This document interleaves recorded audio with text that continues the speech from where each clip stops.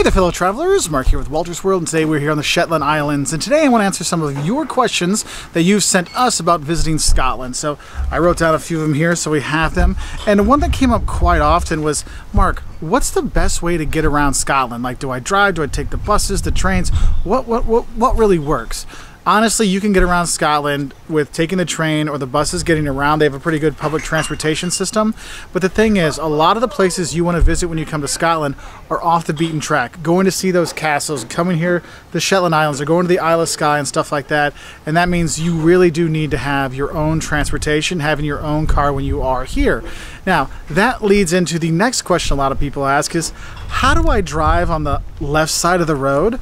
Now, for those who don't know, Scotland drives on the left, just like the rest of the UK, and a lot of people get scared by this. We actually have videos talking about it to help people feel more comfortable driving on the left, because it's not as hard as it seems.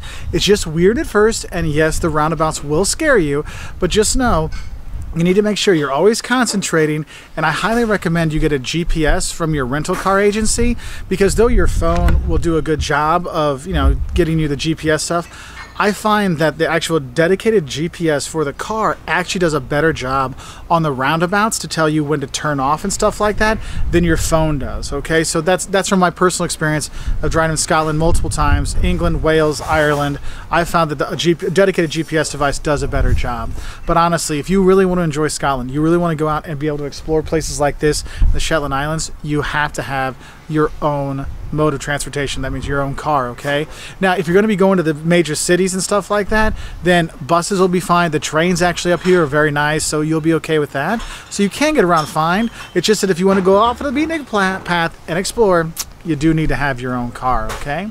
Now, the next question a lot of people ask me, hey, can I use euros when I go to Scotland? No, you cannot use euros when you go to Scotland. They take the pound, okay? They use the British pound when you're here in Scotland, so euros are not accepted. Now, having said that, maybe if you're in Edinburgh at a really tourist shop, they might let you pay with euros. Of course, you probably won't get a very good exchange rate, so you're best to have pounds in the first place, okay? So remember, it's pounds here. Now, my next question is, people ask about, what about Scottish pounds?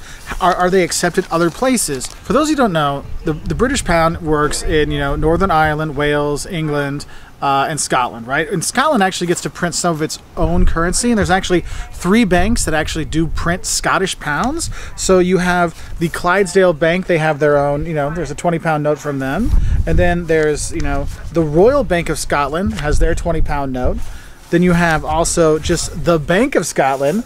They have their own note. And then, of course, you might just have the Bank of England, normal £20 note that you'll see everywhere. And you can use these anywhere in Scotland, no big deal. Nobody cares one way or the other which one you do use. Just know that when you leave Scotland, sometimes I find that when this happens, it's more like in the south of England at smaller shops. People might be like, I don't want any Scottish pounds, or like at a food truck or something like that. But in general, people will take the Scottish pounds pretty much anywhere, especially if you're in like Middle England and North. You should be okay.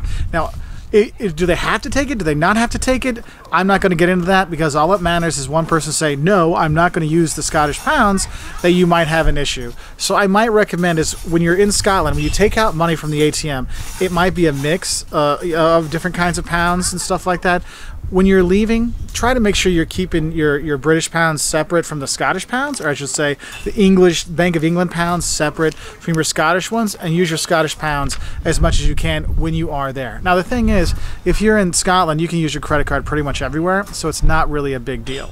And the last question I got was, hey Mark, what are some local dishes we should have when we're there? Now, of course, probably the most famous of the Scottish dishes is haggis, which is like, intestines and all this kind of stuff stuck together with all kinds of flavorings, and for a lot of people, it's a bit much. Luckily, now they have like little haggis bonbons, so like little tiny meatball versions of it. Try that for an appetizer to say you had haggis. I don't mind it, actually. I actually like it. Liam loves it, so it's not like it's a horrible thing. But when you are here, what I would recommend is focus on seafood, lamb, and beef, okay? The Scottish lamb is fantastic. Here in the Shetland Islands, their lamb is off the charts. The beef's really good, but for me, I really enjoy eating the seafood when I'm here. The salmon, yes, the salmon here is amazing. Having your haddock fish and chips, that's always really good. We had some amazing monkfish last night, but what's really nice is you have a lot of shellfish too, so you might have, mussels from here in the Shetland Islands, always a good call. Maybe from Orkney, you might have the scallops that are there, and we'd have even some lobster and stuff like that. I mean, there's a lot of really good seafood when you're here, so make sure you're having that. And if you're looking for something to drink, they have their own like popular soda, which is called Iron Brew. It tastes like orange bubblegum, kind of. That's the flavor of the soda. So you'll see that all around. You can grab that in a bottle or in a can to go around. Whiskey, remember whiskey without the E, that's very popular. Obviously here, Scotch whiskey. You can go on tours and try some out. It's always a nice thing. And actually some bars will give you flights of whiskeys to try in certain locations, especially if it's a tourist place, which means you'll need more of these to pay for the whiskey than at a normal bar or pub. Also, one thing is Scotland has its own beers and ales. Definitely drink the local beers. I mean, Tennent's is kind of like the like standard beer that you find a lot of places all over, but I find like the local breweries, like here in Shetland, there's a lot of local brews, 60 Degree North and other ones that actually make some really good beers. So you can get some really good beer and ale when you are in Scotland, so you'll be okay with that. So the next question I get is a lot of people have asked, hey, what's the difference between Glasgow and Edinburgh? Which one should I go to first? Or if I can only choose one, which one should it be? Well, both cities are well worth visiting, and Glasgow, I used to not be the biggest fan of Glasgow, but Glasgow has really made a turnaround the last 5 or 10 years. Like, it's a cool place to go. But I think as a tourist, for your first visit to Scotland, I think Edinburgh is probably a better first visit because there's so many sights to see in a relatively close space that you can walk around. Yes, there's hills and stuff like that you have to deal with, but there's so, like the Royal Mile going up that way, you know, the palace at the bottom, the castle up on the top. There's all kinds of really cool shops when you're going around, really good museums when you're there. There's just a lot of stuff you can do, bars, restaurants, all kinds of stuff. It's really built well up for tourists to enjoy the city, and I really like that. Now, Glasgow has got some cool stuff there, don't get me wrong, and honestly, for like normal shopping, like clothes shopping and living and work, Glasgow's a better city to be. So if you're looking to like move to Scotland for work, Glasgow's probably a more place you have a better chance than you were in Edinburgh. But if you're a tourist, going to Edinburgh is probably your best choice, okay, over Glasgow. But they're both good. I'm not dissing either of them. They're both worth seeing. And I think the last thing I should add, the people ask, is how expensive is it to come to Scotland? To be honest, I find Scotland a bit cheaper than going to England. And for people that their idea of prices in England is London, it's cheaper than going to London. Don't worry about that.